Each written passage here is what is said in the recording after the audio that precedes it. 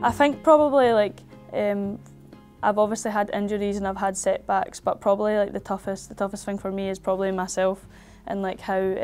I doubt myself at times. I think the only person that can hold yourself back is probably yourself at times. So it's like getting out of that mindset and working on yourself a lot to become the player you are. And I've kind of struggled a lot with like self-confidence and self-belief and managing like how I feel and my emotions on the pitch when things aren't going right and stuff. And that's probably been my biggest setback as a player, if I'm honest with myself. But it's a work in progress, and like as you get older and as you have more experience and as like you take a look at yourself then and like look at the bigger picture and focus on you and what you can bring to the table, then it's made me a lot more confident, a lot more better on the pitch, and obviously hopefully I can give a lot more to the younger players coming up and stuff, and hopefully if you identify it and don't run from it, it helps you learn, you know.